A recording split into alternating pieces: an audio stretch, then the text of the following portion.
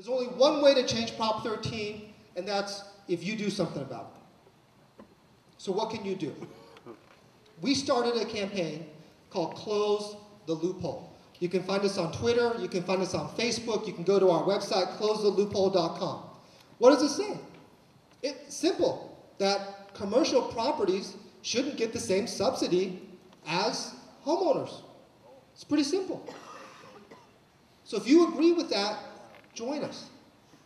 Sign up. Because here's what people on the other side are saying. Nobody wants to reform Prop 13. Nobody. Well, I'm counting about 1,000 people here who just said yes.